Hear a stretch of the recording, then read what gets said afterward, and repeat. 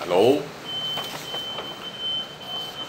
Planck's constant, according to me, angular momentum of photon. Photon is imaginary, inseparable point on electron motion form's surface. This is the section of three-dimensional electron motion form. Electron motion forms tangent any point.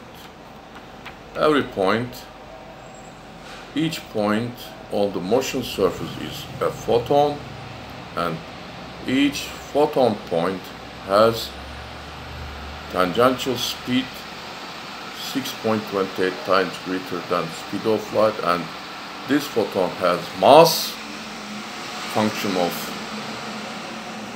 wavelength or radius of electron motion form, and Planck's constant is angular momentum of a photon.